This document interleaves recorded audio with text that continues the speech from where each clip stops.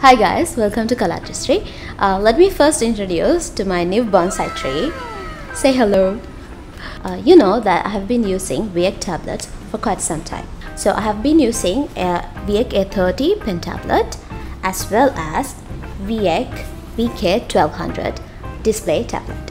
So today I'm going to give you a quick comparison between these two tablets.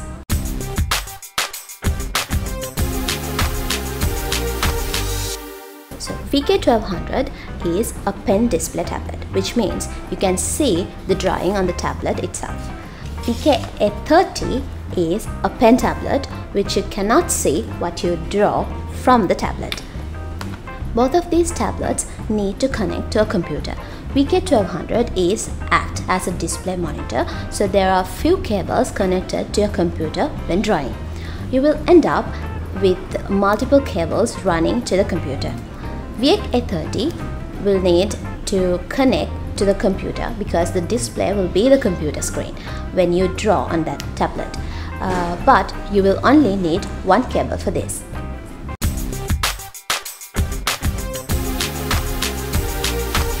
Talking about the size, Veikk A30 is 13.9 inch by 9.1 inch in size, whereas VK1200 is 12.48 by 7.44 inches. So the drawing area of A30 is slightly bigger than the VK1200, but actually both feel almost the same in size.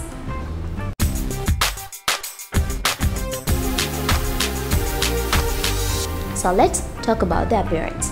VK1200 is very well smooth and the display is very easy to draw on. There are 6 supporting keys and supporting buttons at the left side where you can easily assign your frequent commands to. Veikk A30 is also very smooth and easy to draw with. Unlike in VK1200, the drawing portion is less smooth, but when you draw, the hand will easily glide through the tablet without any inconvenience. Veikk A30 also have a touchpad and 4 supporting keys or shortcuts where you can assign any command as you prefer. This touchpad is a little harder to use. I usually do not use this at all. I rely on my keyboard and mouse with Veikk A30. But I have gotten used to using the buttons in the VK1200 and I do not use the keyboard or mouse when I'm drawing with that.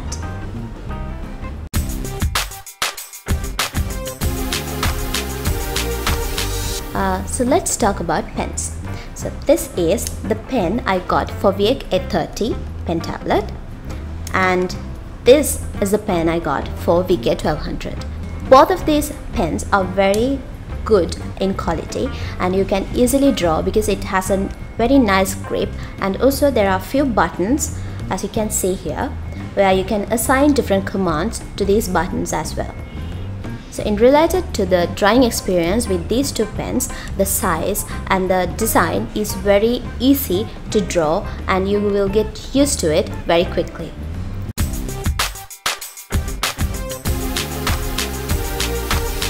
So let's talk about the drawing experience. So this is the main difference of these two tablets. So Veikk A30 is a pen tablet, so you have to look at the computer monitor while you're drawing. So you have to train yourself to draw on the tablet and look at the monitor. So this will get some time to use to. For me it took about 3 or 4 days to get used to, but after that it is so easy to use Veikk A30 tablet. But VK1200 fixes this problem. With the display tablet, you can directly draw on the screen, which is much easier to get used to.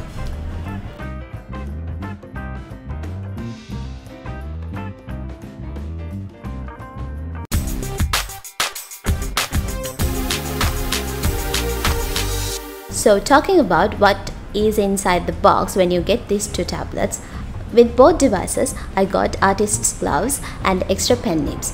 I also got a pen pouch for free. There was a pen nib holder and pen stand included in the box too. Actually, I got 2 pens with my VK 1200.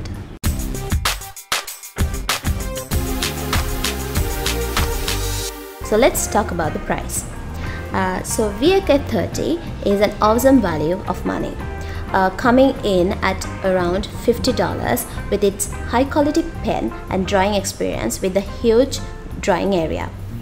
I can easily recommend this as the best beginner pen tablet. The VK 1200 is about $300 and it will depend on where you are buying this from. So you can check out the links in the description below if you are willing to buy as well.